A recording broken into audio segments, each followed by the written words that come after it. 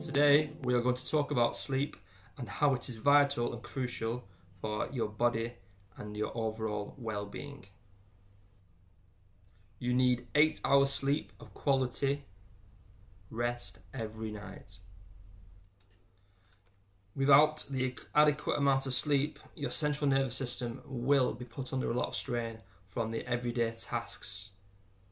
It's also really interesting to know that we sleep for 1/3 of our entire lives.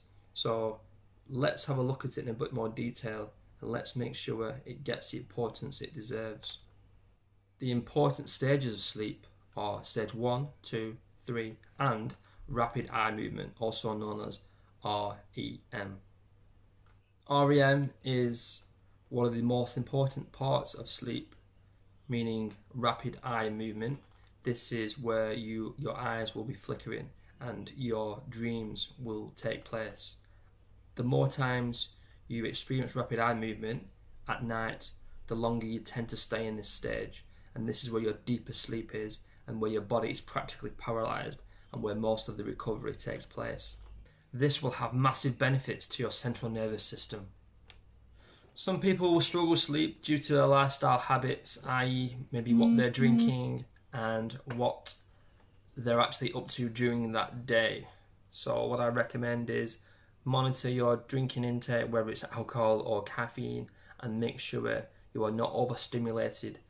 When you're not in rapid eye movement, you're in one of the lighter stages of sleep, 1, 2 or 3. It's totally fine to be going up and down through the stages, and potentially this is where you probably will wake up. It's totally fine, it's totally normal, but it just depends on how many times it happens. If it's happening more than 3 or 4 times in a night, then it might be a specific issue and something that needs to be rectified. How can we influence our sleep and minimize any disturbances during the night? It's paramount that we get into deep sleep, so here are a few tips. Focus on going to sleep a few hours before midnight. The more hours you get before midnight, the more quality sleep you'll get, and hopefully you'll get into them deeper stages, which is really important. If you can't sleep, don't just lie there. Get out of bed, go into another room, go for a walk around the house, have a drink, just relax. And then when you're ready, in maybe 20 minutes, then go back to sleep. Remember, your bed and your bedroom are for sleeping, so don't use it as a place where you watch TV.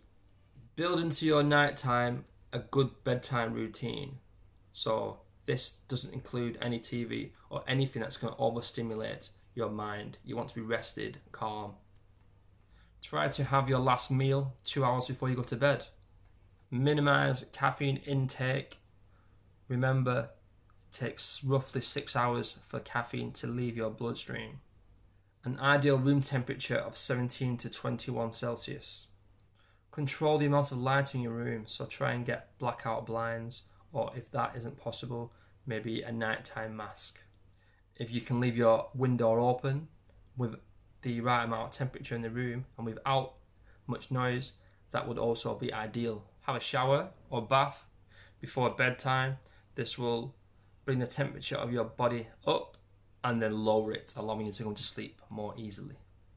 Try some relaxing techniques, maybe some meditation, some yoga, some stretching, and any technology that you do have, if it has the function, adjust that to the blue screen option. This will be less stimulating for your eyes.